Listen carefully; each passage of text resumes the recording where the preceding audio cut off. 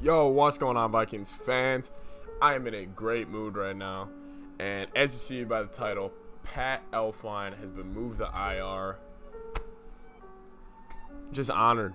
I mean, listen, Vikings fans, if you didn't, I know the news broke yesterday. If you didn't pour one up yesterday for this news, it's Friday night. I think we all need to celebrate as Vikings fans because Elflein, he's on IR. Let's get it. Let's get after it. I'm going to be talking about that in this video today. I'm very excited about the move. Listen, I hope nothing for the best for Elflein. I don't hope anybody gets injured. However, I'm excited for the future of the Vikings now. Something to look forward to a ton on Sunday now. Anyways, guys, Pat Elflein to IR. Let's celebrate. Let's talk about it. Let's get right into it.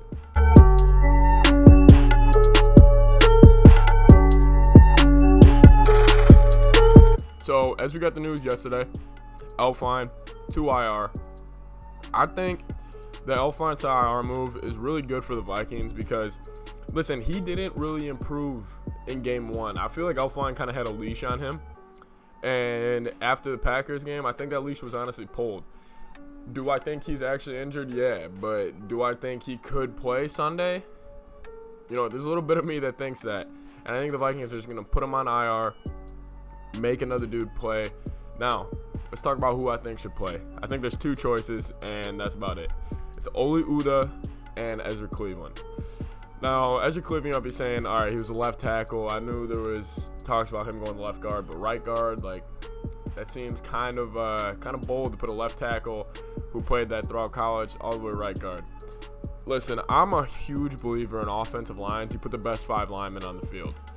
Except for the center, that's only an exception because that's different. You got to call out everything. You got to see a lot. And, you know, you got to be a little more mobile. You got to also, like, deal with those big nose tackles. Center is, like, kind of the, I guess, the one that sticks out more. However, for the other 4, left tackle, left guard, right tackle, I'd say you put out your 4 best linemen. And that's when I get a little upset with the Vikings because, honestly, if I was the coach right now, I would honestly probably go – I would realistically, if I wanted to make this offensive line right now from scratch for Sunday and we're rolling with it, I would probably go Cleveland at left tackle, Reef at left guard, Bradbury, Oli Udoh, Brian O'Neill. So with that being said, I think Oli Udoh, as of right now, should play right guard. Do I think he's better than Ezra Cleveland? I think it's a toss-up at this point because, yeah, everybody's got a little hype around Ezra Cleveland. He is a second rounder. It's not like he's like this high prospect. I mean, he was. I'm really excited to see him play. However, I want to see Oli Udoh get out there. I mean, he's 6'8" or whatever he is. He's a big dude. He's massive. Put him at guard. Bring some physicality to this football team. And plus in the NFL, I think a huge part is switching up your looks. And if you're going from a small, I guess, shifty guard and Pat Elflein, and then you throw in Oli Udoh, or even Cleveland's big, you throw in one of those dudes at right guard, I think it's huge. I think that would just switch up the whole game plan because, listen, if you're a defensive tackle for the Buccaneers, or for the Colts, think about DeForest Buckner right now on the Colts, by the way, which is going to be, I am very scared of him because of after last year. Yeah, I'm terrified of him.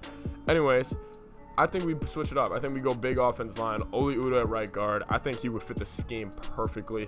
I think, yes, he cannot move as well, but I think he would add a different dynamic, especially for Kirk, because, you know, Kirk was able to move a little bit on Sunday. And if you get these big linemen who are able to let him just sit there and let him step up, like he kind of showed last Sunday, he's not scared to step up anymore. Another thing that Vikings fans should be watching on Sunday. However, I will be making a video about that, things to watch for Minnesota Vikings fans on Sunday against Indianapolis Colts. Anyways, guys, Pat Elflein on IR. I think we should go with Oli Udoh.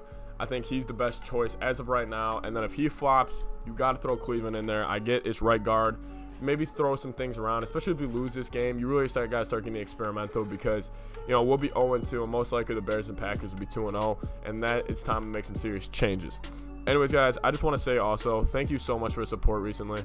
You know, I woke up and I had 8 new subs on my phone, and honestly, it just means a lot. I love talking to you guys in the comments, and, you know, it was a goal for me to set out and hit 1,000. And we're 2 away from 500, and honestly, it just feels really good. So I just seriously, person to person, you guys can go watch anybody else talk football, Vikings football, whatever.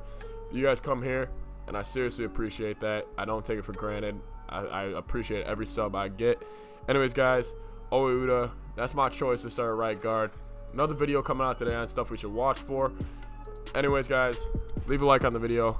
Comment down below. 2 subs away. Let's see if you guys are the 500 sub. If you're seeing this, that could be you. Anyways, guys, thank you so much for watching. Skol Vikes. We're going to get that dub on Sunday, I promise.